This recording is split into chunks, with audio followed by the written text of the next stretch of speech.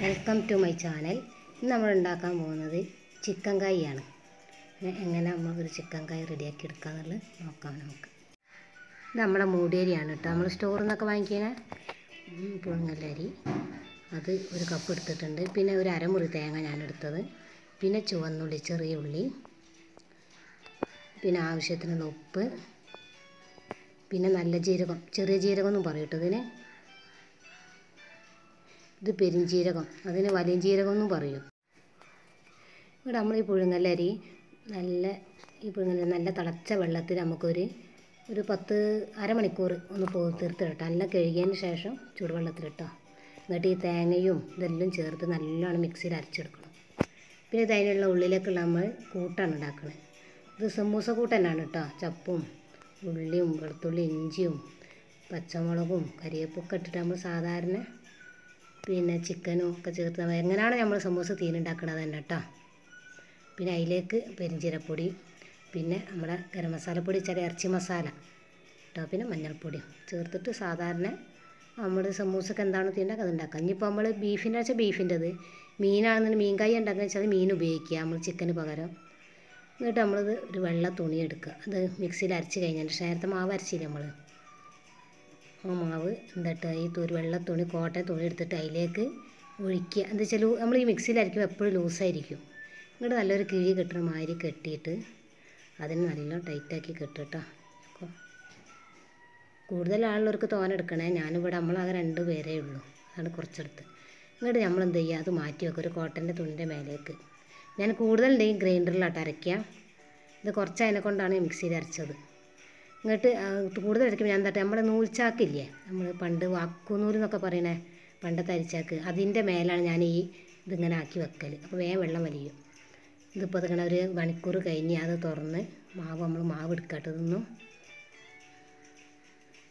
മാവ് വെക്കണം. നല്ല പാകത്തിന് വെള്ളമൊക്കെ പോയി കണ്ടോ, പാകത്തിനായി വന്നിട്ടുണ്ട് കേട്ടോ. പാകത്തിന് ഇനിയിപ്പോൾ അത് നമ്മൾ ഇതിലേക്ക് തീന് നിറയ്ക്കണം. നമ്മൾ സമൂസത്തിന് ഞാൻ അതിൻ്റെ ഇടയിൽ അത് ഉണ്ടാക്കി വെച്ചിരുന്നു. പിന്നെ സമൂസത്തിന് അപ്പോൾ നമ്മളെന്താട്ട് ആവിക്ക് വേവിക്കുന്ന നമ്മൾ സ്റ്റീമർ ഉണ്ടല്ലോ, സ്റ്റീമറിൻ്റെ പാത്രത്തിന് ശേഷം എണ്ണ തടവുന്ന് പറ്റി പിടിക്കേണ്ട വിചാരിച്ചിട്ടാണ്. എന്നിട്ട് അതിലേക്ക് ഇത് മാവ് നമ്മൾ കയ്യിൻ്റെ അടിയിൽ ഉള്ളതിനടിയിൽ വെച്ചിട്ട് ശേഷം എണ്ണയൊക്കെ പുരട്ടി, ഈ എണ്ണയൊക്കെ ഉപയോഗിക്കാൻ നമ്മൾ കൈമേൽ പറ്റി പിടിക്കാണ്ടിരിക്കാൻ കേട്ടോ. എന്നിട്ട് പരത്തിയിട്ട് അതിൽ നമ്മൾ ഈ സമൂസ തീനുണ്ടാക്കി വെച്ചിട്ടുണ്ടല്ലോ നേരത്തെ നമ്മൾ,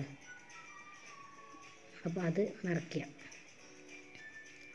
അത് വെച്ചാൽ വലിയ കായാണ് ചോദിച്ചാൽ എത്രത്തോളം നിറയ്ക്കാൻ പറ്റും നിങ്ങൾക്ക് അത്രത്തോളം നിറച്ചോളൂ. ഇപ്പോൾ നമ്മൾ തീന് കൂടുമ്പോഴല്ല എന്തൊരു സാധനം ടേസ്റ്റ് ഉണ്ടാവുക. നമുക്ക് കയ്യിനോടത്തോളം നിറയ്ക്കുക. പിന്നെ അതുള്ളത് നല്ല ടേസ്റ്റ് ആയിരിക്കും. ഇത് വെച്ചാൽ നെയ്പ്പത്തിരി പത്തൽ എന്നൊക്കെ പറയില്ലേ, അതിൻ്റെ മാവ് അത് ശരിക്കും കേട്ടോ. ഇതുകൊണ്ട് തന്നെയാണ് നമ്മൾ നെയ്പ്പത്തിരും പത്തലൊക്കെ ഉണ്ടാക്കുക. ഇടുക കയ്യിൽ വെച്ചിട്ട് നമ്മൾ പണ്ട് ഉന്നക്കായൊക്കെ നമ്മൾ ഇതാക്കൂലേ, അതുപോലെ ആക്കി എടുക്കുക. ഇത് കുറച്ച് ഒരു വണ്ണം ഉണ്ടാവും. എന്താ വെച്ചാൽ നമ്മൾ തീനൊക്കെ മൂടേരിയൊക്കെ വരുമ്പോൾ ഇതുണ്ടാവും ഈ ഷേപ്പിൽ എല്ലാം ആക്കി എടുത്തിട്ടുണ്ട്. ഇനി നമ്മൾ സ്റ്റീമറിൻ്റെ അടിയിൽ വെള്ളം വെച്ച് മേലെ നമ്മൾ ഉണ്ടാക്കി വെച്ച പിന്നെ ചിക്കൻ കായി വെച്ച് ആവിക്ക് വേവിക്കട്ടോ. ഒരു 10-25 മിനിറ്റ് വേവിച്ചാൽ മതി. എന്നിട്ട് ആ സമയം കൊണ്ട് നമുക്ക് എന്ത് ചെയ്യുക, നമുക്ക് അതിലേക്ക് അത് മുക്കി എടുക്കുക. പൊരിക്കുന്നതിന് മുമ്പ് അതൊന്ന് ഒരു കോട്ടിങ് ചെയ്യണം. അതിന് വേണ്ടിയിട്ടുള്ള സാധനം ഉണ്ടാക്കുക. 1 സ്പൂണ് പിരിയമുളക് പൊടി ഇട്ടെടുത്തത് അതിലേക്ക് വെക്കണ, ഒരു 1/2 സ്പൂണ് പെരിഞ്ചീരപ്പൊടി ചേർത്ത്,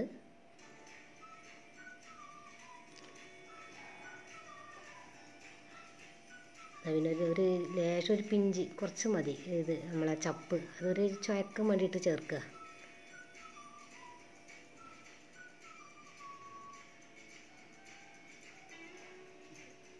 ഇതാ നമ്മളെ ഗരം മസാലപ്പൊടി അതും കുറച്ച്, അതേമാതിരി ലേശം. അതൊക്കെ നമുക്കൊരു ഈ പുറമേ ഉള്ള അതിനൊരു പ്രത്യേക ഒരു ടേസ്റ്റ് കിട്ടാൻ വേണ്ടി ചെയ്യുന്ന കേട്ടോ. പിന്നെ അതിലേക്ക് നിൽക്കണ ഒരു നുള്ളു ഉപ്പിട്ട്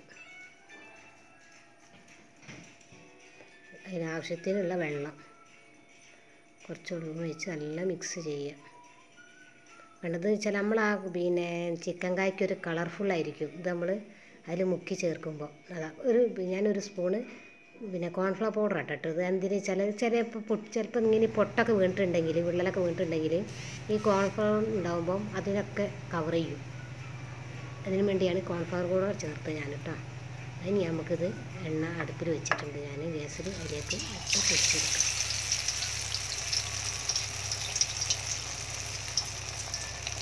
അങ്ങനെ എല്ലാം നമ്മൾ എല്ലാ എല്ലാം അതാ മുക്കിയിട്ട് ഇനി ഒരു കളർ കുറഞ്ഞൊരു ബ്രൗണിലേക്ക് ഇങ്ങോട്ട് വരുമ്പോൾ നമുക്കിത് എടുക്കുക.